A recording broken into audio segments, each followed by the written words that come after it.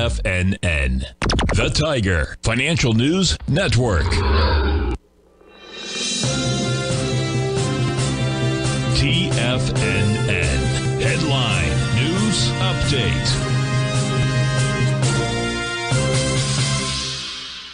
Good morning, everyone. Basil Chapman here on this Tuesday, the 25th of June. This is the 10 o'clock Tiger Financial News Network market update.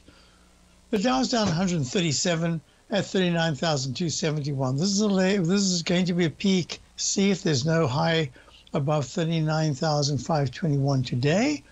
We're looking at the technical is actually quite good. We're looking at the S&P.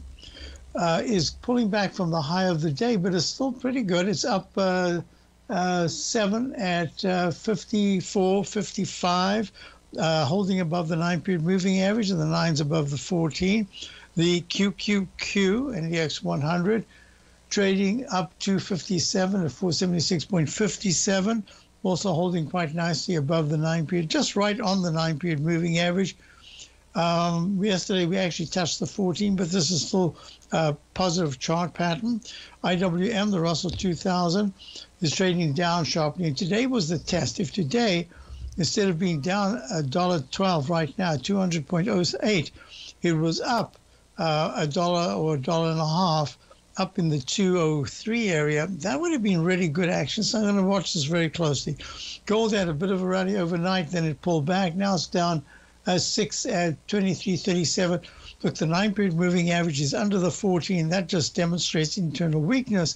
But I don't see it breaking down yet because that weekly chart is still holding well. If at any point it goes underneath the low of 2,300, call it 2,300, and closes under that, that's going to change things quite considerably. The dollar, meanwhile, is green. It's up 22 ticks at 105.71. It did make a peak D 2 sessions ago. We're going to be following that closely. Let's go to crude oil. Crude oil did have very strong rallies over the last couple of weeks.